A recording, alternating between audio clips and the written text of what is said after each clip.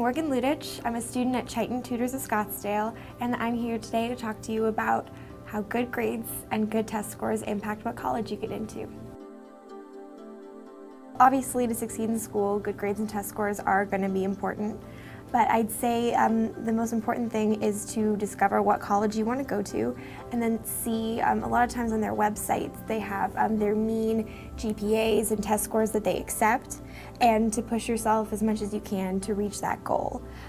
Schools are going to want to see that you are good on paper, and that you are like a good investment, because if you want to get a lot of financial aid, they are going to be making an investment in you. So the important thing to do is to focus on what you want in a school and then try to match their expectations as much as you can.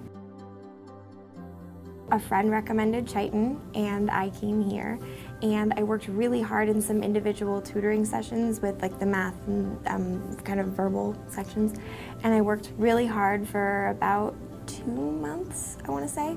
and then I came out and I got a 2210, so my score improved 240 points, and I was really, really excited.